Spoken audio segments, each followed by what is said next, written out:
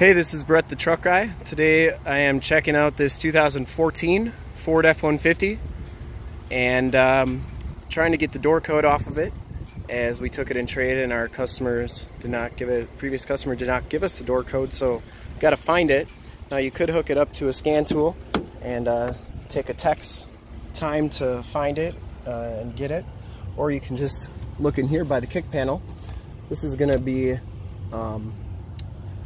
good information on any 2011 to 2014 F-150s. See my other videos for other door code placements. But these are on the passenger side kick panel. So there's this fuse box right here. You're just going to want to pull that off. There's a little handle back here, and it just kind of comes off like so. And you're going to look at that code right there. There's your code, 75104.